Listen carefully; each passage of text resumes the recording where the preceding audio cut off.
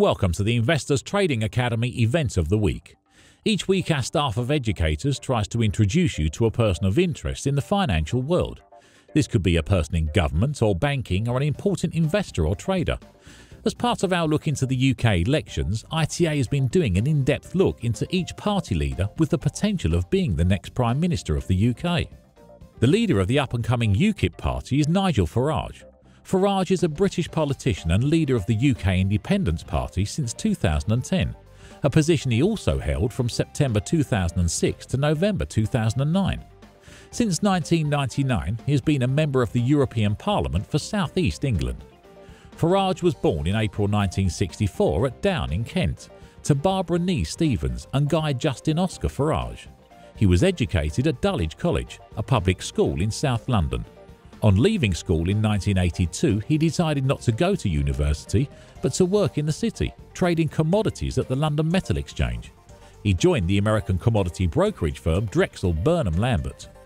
Nigel Farage has described David Cameron as somebody we can sit down and talk to, promoting Labour to claim their two parties were preparing a poisonous proposition to work together after the election.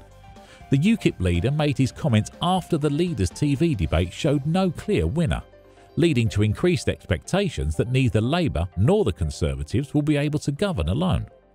Farage, however, hopes to secure enough to hold the Prime Minister's feet to the fire over the issue of the EU referendum and potentially entice more defectors in the next Parliament. Farage was elected to the European Parliament in 1999 and re-elected in 2004, 2009 and 2014. In 1999, the BBC spent 4 months filming a documentary about his European election campaign, but did not air it. Farage, then head of the UKIP South East office, asked for a video and had his friends make copies which were sold for £5 through the UKIP's magazine. Surrey Trading Standards investigated and Farage admitted the offence. Farage is presently the leader of the 24-member UKIP contingent in the European Parliament and co-leader of the multinational Eurosceptic group Europe of Freedom and Direct Democracy.